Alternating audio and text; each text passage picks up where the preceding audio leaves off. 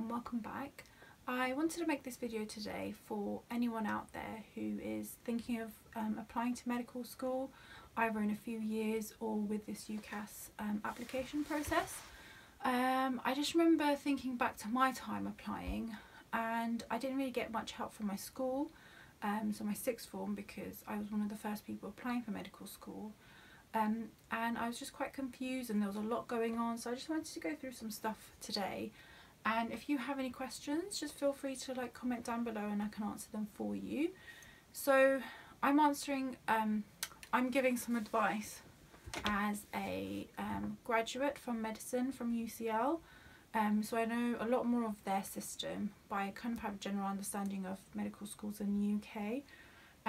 So you can just ask me anything really.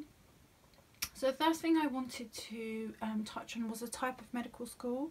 So there are kind of two main types. One is the problem-based kind of medicine, and the other is the classical kind of, let's say classical kind of medicine. So problem-based is from the first year onwards, you're seeing patients alongside having lectures. So it's clinical medicine with kind of your normal lecture-based medicine at the same time, whereas kind of the classical courses, which is what how UCL was where you'd have 2 to 3 years of pre-clins.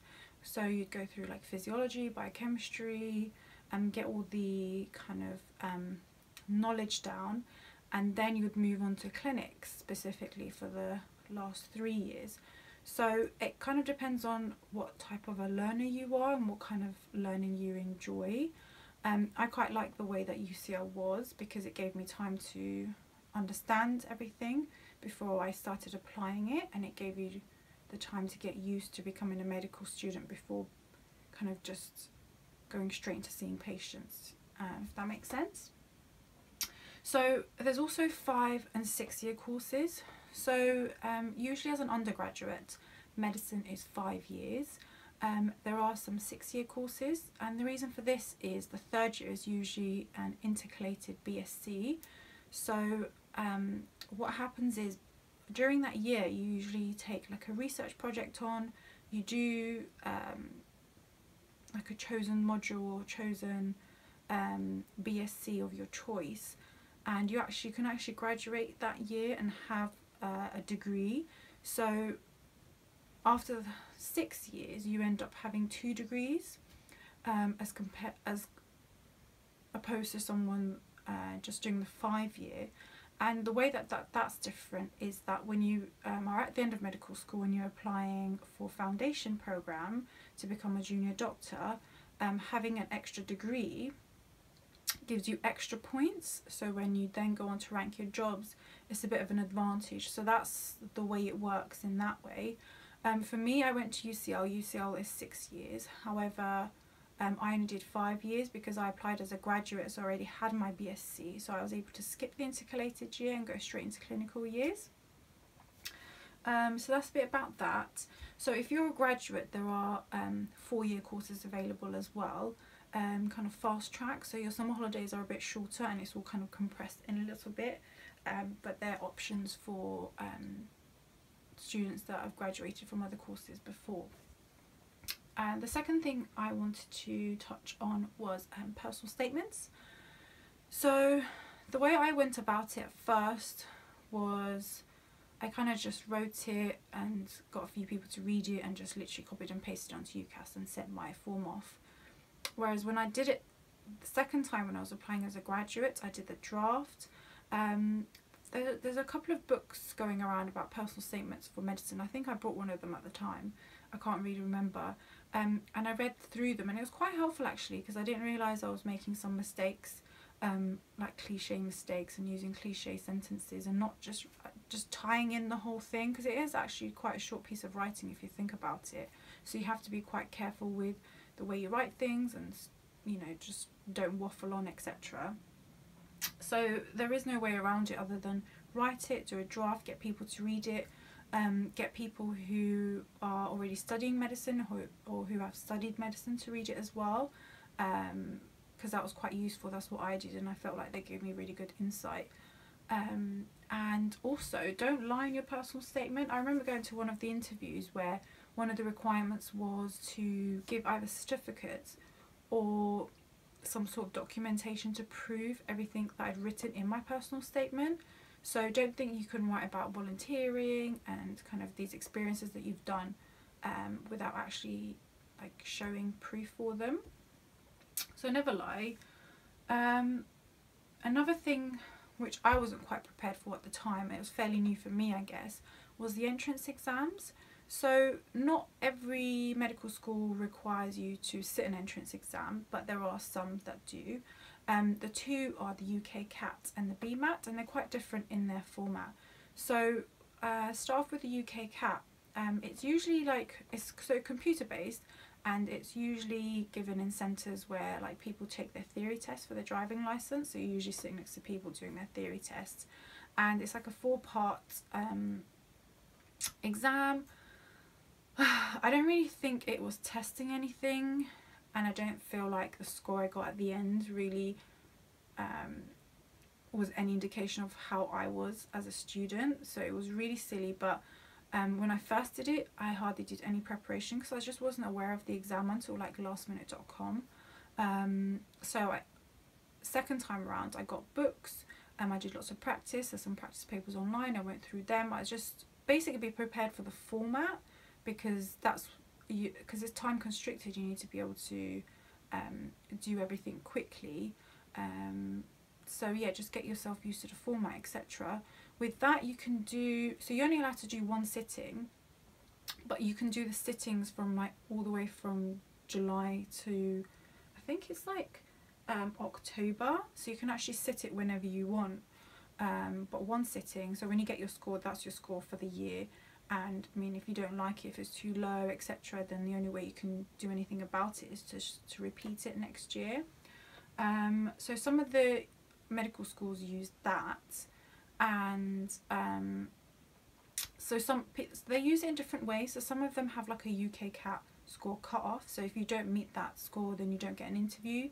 Some people use it to kind of make you more likely to get an interview, but if you get a low score, you're not exactly kind of eliminated straight away.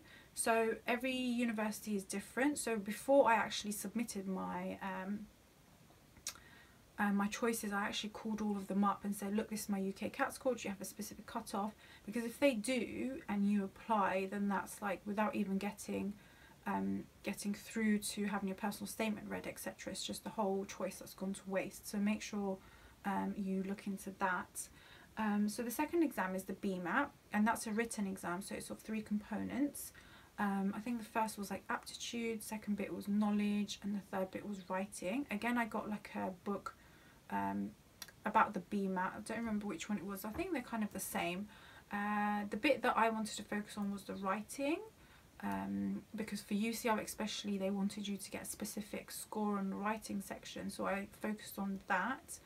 And yeah, so I used some of my GCSE science books to revise for like the biology and the physics and chemistry, etc. And for that, it's 1 sitting, so everybody sits the exam on the same day.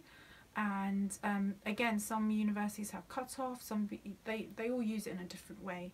So before you do apply to a specific university, make sure that you can. But I think, no, with the BMAT, you get your results after you've submitted your UCAS, so I guess that's not that useful. What else was I going to talk about? So talking about, so once you've gone through personal statement, choosing your the course, entrance exam, you've sat all of that, you've gone through it, and you've got some interviews to come up. There's different types of interviews. So the one I attended at UCL was a panel. So there was kind of lecturers, one of the ones I attended had a medical student on there even, and they were asking you questions. And it's quite common to think, oh, they just ask you, why are you studying medicine? Why do you want it, etc. But it's not really. What they did is they got my personal statement and they went through it, and they wanted me to go into detail about things, and kind of just trigger kind of like conversation about some of the things I'd written, on there, and just my passion for things in general. From what I remember, it was a long time ago now, but I do know that some medical schools have interviews where they do it in like groups and like stations. So you'll be in like a group of 4 or 5, and you'll be asked to do tasks, and there's people observing you, or you'll be asked to kind of get involved in some sort of conversation with the patient. So it's a bit more interactive, and you work as a group. So be prepared to go into either type of interview. And yeah, so one other thing I wanted to say was some medical schools don't accept your A-levels if you've taken more than 2 years to sit them. So say for example you didn't do so well in chemistry and you wanted to boost your grades.